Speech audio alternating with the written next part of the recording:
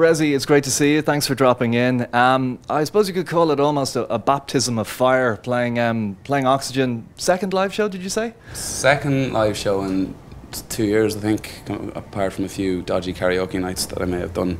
But you know, it is like there's no point in lying. You'll always be apprehensive with something like that. Like, so I think it'll be fine. You know, it's just I'm not usually a nervous person.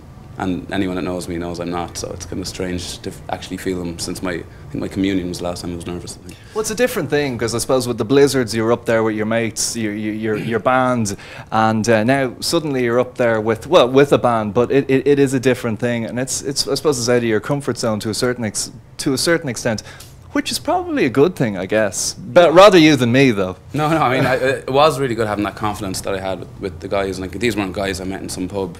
You know, when I was in college, these guys I grew up with, went to school with, and you know, was babysitted with. You know, these proper friendship, and you know, having that on stage is incredible. You can see it with bands like Kings of Leon. You can see that natural chemistry that you just can't create with, you know, people you get in a band with. But the band I'm with at the moment are amazing. They all ended up being Irish, which is hilarious. I auditioned like loads of different people. It's just I think over in London, Irish people are like magnets towards each other.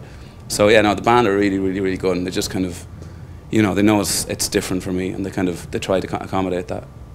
The current single, "Can't Stay Young Forever," is that? Am I looking into that? Is that a statement, or is it just? Did it just happen to be kind of a handy title or a catchy title that you came up with for a song? No, it's just been said to me. Like it came from getting a tattoo. The tattoo guy saying it to me, and like I'd been through. You know, loads of people are taking totally different meanings out of the song, and that's what a song should be. You know, I know what my meaning is for that song. And you know, I've just heard that so many times, people saying that they can't do this, they can't do that, and that's where it came from. And I mean, it's funny, I get people saying they use it as graduation songs, and you've other people saying it depresses them. I'm like, oh, I don't know, like it's what you want it to be. It certainly doesn't depress me, and that's not the meaning I had behind it. But everyone's saying it's a summer track, and I mean, I wrote that in November when our heating was broken in our apartment in London, so it certainly I didn't go for the summer jugular. Now, it really is all change for you because you're based over in London now. How do you find that? It is a huge, it's somewhere I love visiting, but it is just a metropolis of a place. I mean, when I first moved over, I just had this, like, I was just the typical Paddy. I was like getting on the first tube that came and ended up in, you know, Birmingham or somewhere, and realising I'm not at home. But you get used to it, and it's very important if you move over there that you find people and you don't sit in your flat every Monday and Tuesday night. You go out and you meet people, and most people in London are there for the same reason, and they're there because they're ambitious and they want to do something. So I found it very easy, and I had a great group of friends. But being the size of the place is intimidating. But for music and for production and for genre spectrum, like there's so many genres there. It's brilliant for someone like me. Are the Blizzards done, or is there going to be more in the future?